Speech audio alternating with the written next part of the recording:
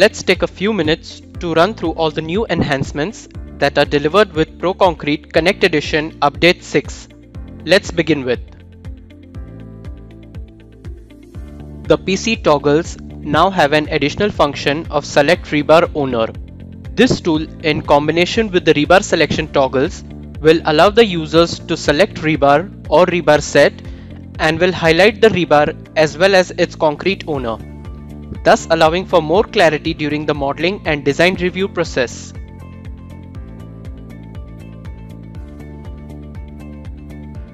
The automatic lap functionality is now enabled for spiral ties in the column reinforcement tool. One can choose from the available lap methods like length, bar diameter, and number of turns. Also, there is an availability to set up the required stock length to apply these lap settings.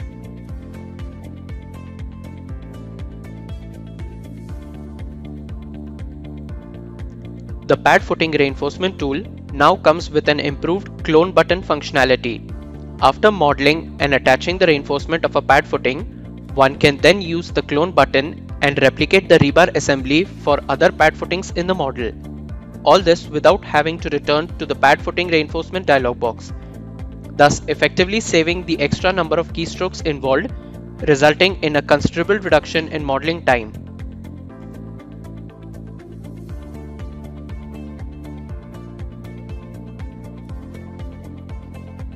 A new Save button is added to the concrete pad footing tool.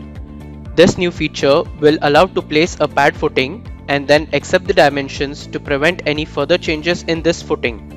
Users can then move forward to place another footing with different dimensions to other columns in their model without affecting the recently inserted pad footing, thus effectively saving a lot of modeling time.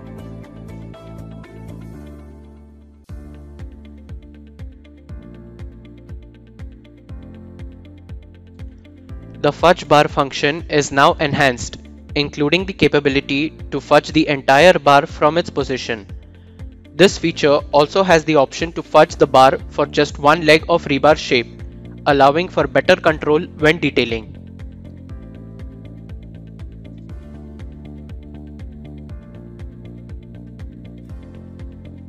Now, longitudinal bars can also be fudged, either choosing them as single bar or a set of bars.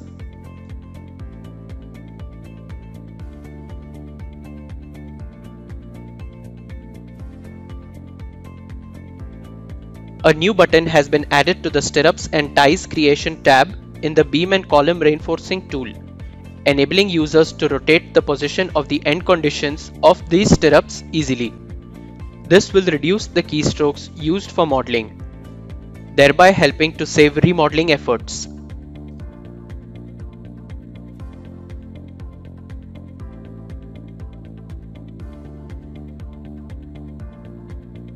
Update-6 has a new feature of Inherit Properties introduced in the Level Defaults tool. One can find this in the Miscellaneous tab of this tool. When checked on, this feature will allow the 2D rebars in the drawing model to inherit the display properties from the corresponding 3D rebar levels on placing section callouts and generation of 2D drawings, thus giving better control of the drawings produced. Currently, this feature allows inheritance of the display properties like color, weight, and line style. Thanks for watching. I hope you have found this video helpful. You will find a few more ways to get additional information for Pro structures on your screen. If you want to see more such content, consider subscribing to our channel. Also, look out for our next exciting video in the series.